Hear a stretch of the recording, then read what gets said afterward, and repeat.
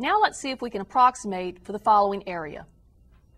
The area of a dollar bill is approximately, and we have four choices: 10 square centimeters, 100 square centimeters, 1,000 square centimeters, or 1 square meter.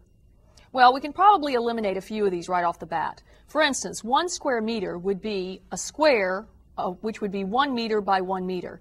Because a meter is very close to the length of a yard, that's certainly going to be way too big, so we can eliminate that.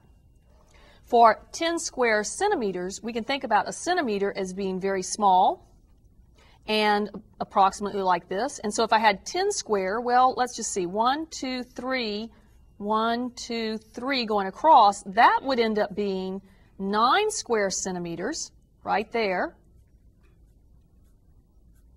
And we can see that that is going to be way too small.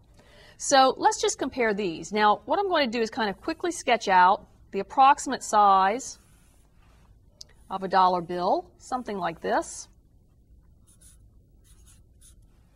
And if we take our idea of this being, oh, I don't know, perhaps, maybe it's something like 8 or 9 centimeters. And this could perhaps be, well, let's see, about maybe 10, maybe a little bit more, maybe 12-ish, something like that. Then what we're looking at when we're looking for area would be the product of 8 times 12, if this was the case, and that would be maybe something like 96, and that would be in square centimeters. It certainly is not even close to the idea of 1,000 square centimeters. So we're going to use the 100 square centimeters as our result.